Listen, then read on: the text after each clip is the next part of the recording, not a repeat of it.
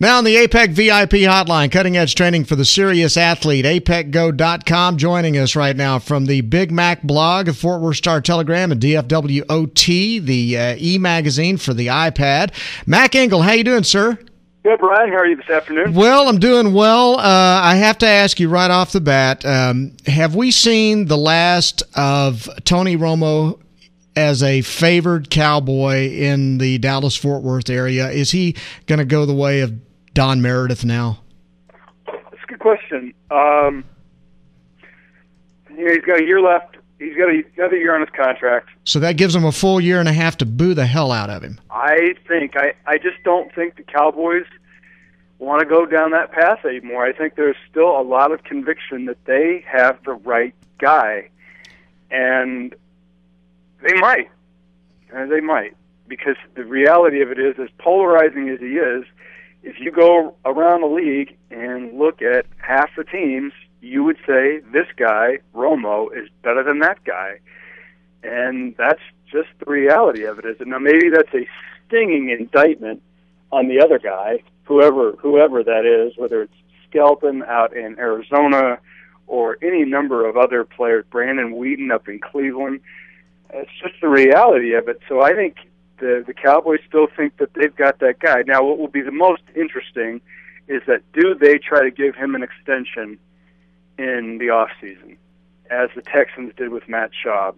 Because if they give him an extension, then you know they're really married to him, and that there are no immediate plans to look elsewhere. But until they do that, you've got to think that they are ready to ride Romo through next season at least. And I got to tell you, Bryan, the way things are going and the way that team historically has managed, I think they're going to give him an extension in the offseason. Here's what my problem with this, and I have been the biggest Romo defender on the planet, okay, and I've tried, and I just think he's lost the town now. I think that what you're going to start seeing from this point forward is that the fans will come and start booing him like they did Meredith and Craig Morton, and in the later days, Danny White.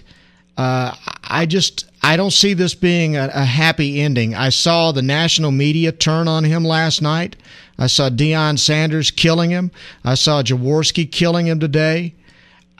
I'm just afraid that the air's out of the balloon now. You might be right, and it's one thing if the national media has killed. Listen, Deion's killed him from day one. Deion's always killed him. He killed Bledsoe.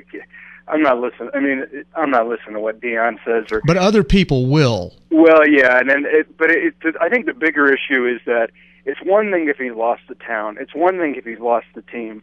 It's quite another if he's lost. It's one thing he's lost the national media. It's quite another if he's lost the team. Right. If he's lost the team, then he's screwed. And unlike in 2006, when the Cowboys made the change from Bledsoe to Romo, Bledsoe was losing the team, and Bill Parcells knew it. And he eventually lost the coach.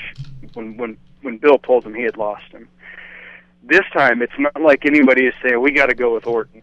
No one is saying that they've got to go with Kyle Orton. What people are saying is that we got to hell with Romo, and we got to go find a new guy.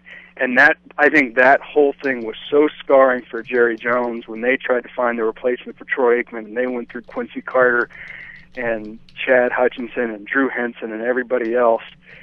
I don't think he wants any part of it.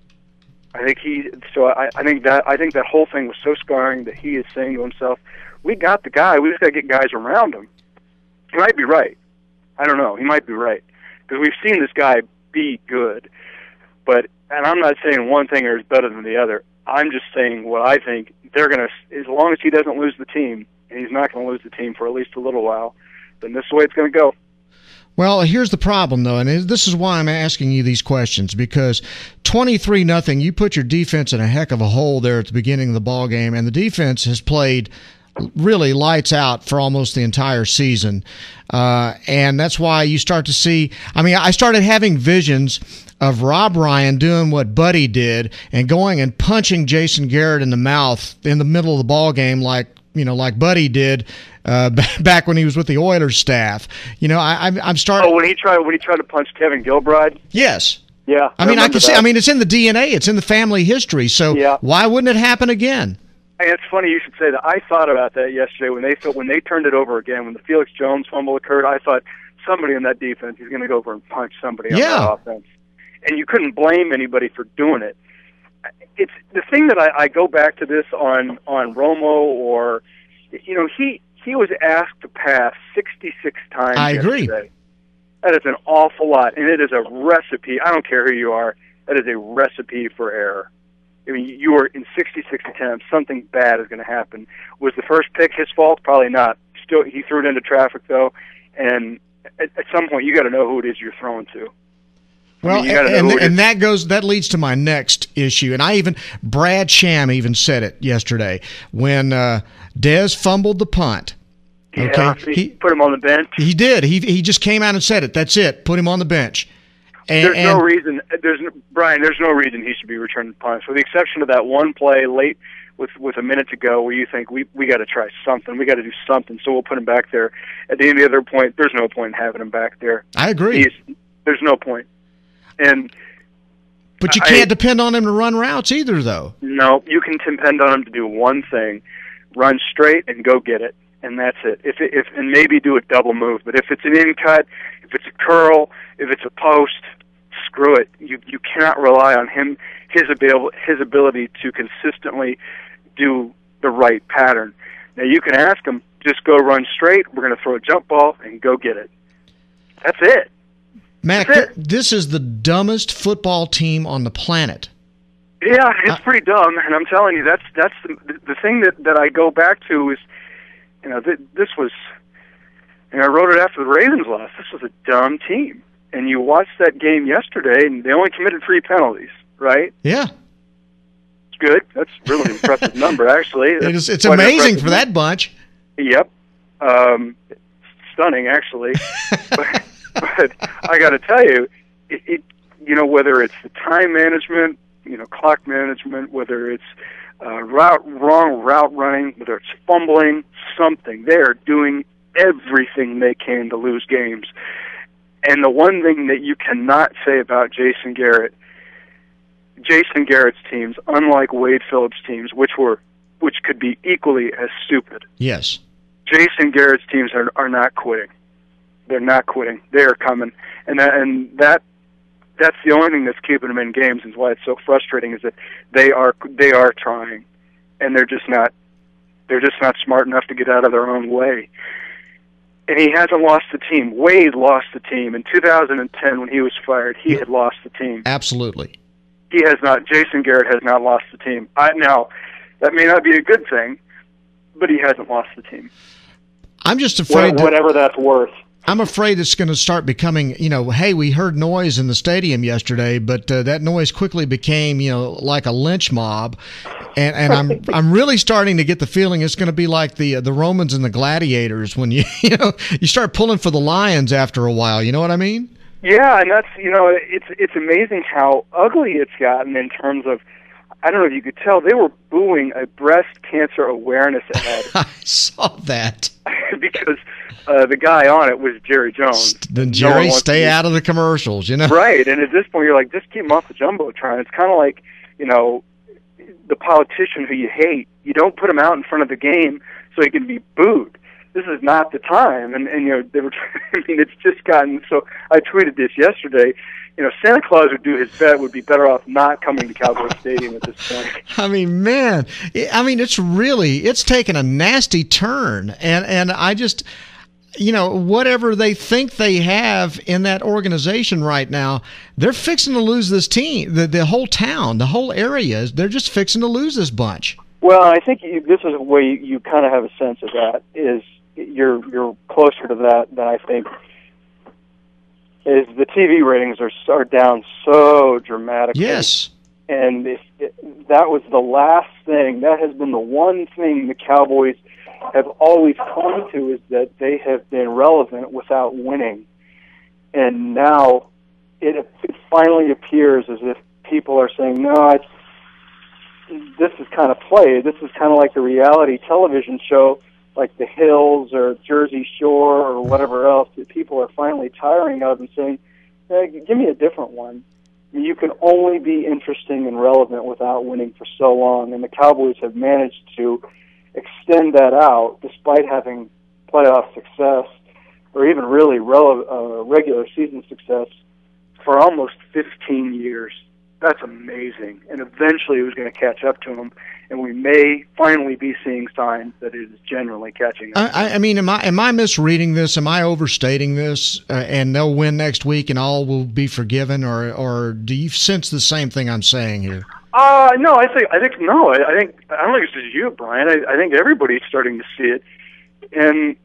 But that's just it. You mentioned the Atlanta game. Atlanta's undefeated. It would not surprise me at all if Dallas went in there and won the game.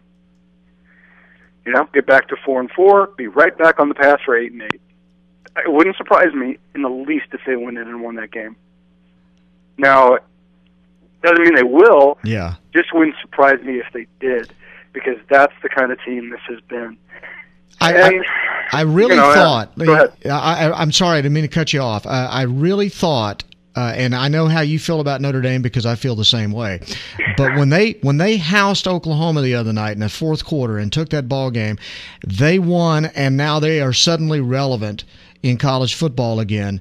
And I thought when the Dallas came back like they did and took that lead, I started telling myself, we're about to see the earth turn back on its axis in the right way. The Cowboys are going to suddenly become the Cowboys again, pulling victory out of, sure defeat like they used to do back when Staubach and Danny White were around, and Notre Dame's winning football games. I thought maybe now there's going to be some sense of order in this world. And then, of course, the Cowboys did what they do. Well, and that was the difference is when I was watching the Notre Dame-Oklahoma game, the way Notre Dame was the better team. No question. They were the better team throughout. They were physically dominating. They were faster. They closed on defense. Oklahoma had no room to do anything as the game went on. And when the Cowboys retook the lead, at no point did I think they were going to win that game. Even when they took the lead, I was like, there's too much time. The defense has held Manning, done a really nice job of holding the Giants, and they've held Manning. But eventually you're going to give up points. It's not because that they're bad, just because it's the NFL. You're going to give up points, and they did. Not too many of them, but they gave up enough to make the difference. You can't knock them. God knows you can't knock the Cowboys' defense yesterday. No. But at no point did I think they were going to win that game. And that's just it. When you turn the ball over that many times, you were begging to be perfect the rest of the way, and that the other team just isn't going to do anything. And that's too much to ask in the NFL when you've got another. And the Giants are pretty good. The Giants are good. And unlike the Notre Dame Oklahoma game, Notre Dame was just better. Notre Dame was just better defensively, and they smothered them. As good as the Cowboys' defense was, no one has a smothering defense on that level anymore. It's just teams are just too close. So whereas Notre Dame has reclaimed its God-given right among the tops of college football, the Cowboys do not appear to be doing the same thing in the NFL. Last question, then. What happens now?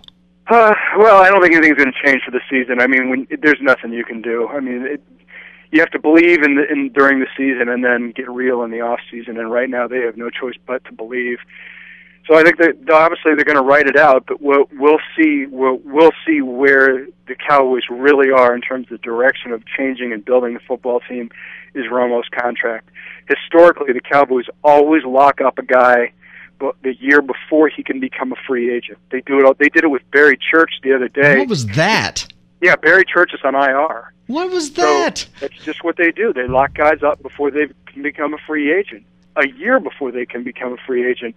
So if Romo has a year left on his deal that would carry him through 2013, if they lock him up in the off season, then that's it. That they're right and that they are totally committed to this guy for at least 2 to 3 more seasons. Wow. And my gut tells me, just based on everything we've seen and read and Jerry's previous experiences, you better get ready. I think they're going to go with him for a couple more years. Man, I don't know if he can take a couple of more years of the kind of abuse he's about to start taking on a regular basis. And you know what? That's just it, Brian. And I'm wondering if it's getting to a point where he would be better off if he left.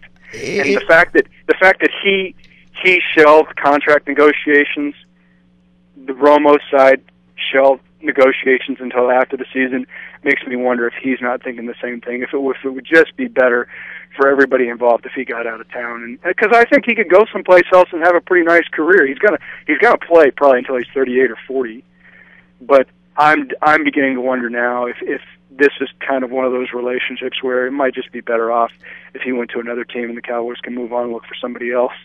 Boy. But I don't think they're going to be the one to initiate it. I think it's going to be Romo. Yeah, I agree with you. Mac, thanks very much, man. It's great talking to you. Likewise. Have a great week. All right, buddy. Talk to you later on. Mac Engel from the Fort Worth Star-Telegram, DFWOT, on Bryan Houston Sports Radio Live on 99.3 Talk FM.